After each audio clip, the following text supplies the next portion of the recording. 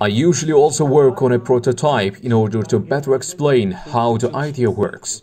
Even if it seems bad, I see the difficulties and problems that I may encounter during the realization of this idea in the prototype phase and eliminate them. Now here you see an image of a vending machine. It has an easy process of getting product in 3 steps.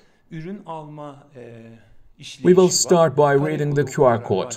We will select the products from our phone and pay by credit card.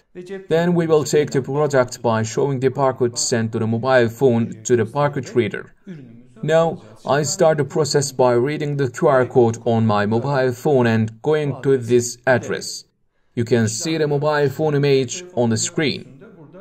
Now the products inside the machine are listed here. I add it to my cart as if I was on an e-commerce site. I add 1 brownie and 1 pretzel. Now I go to my cart and you see that I bought a product for 2.25 Turkish liras.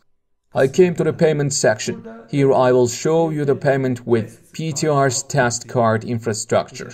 And the payment set successful and it turns to our application.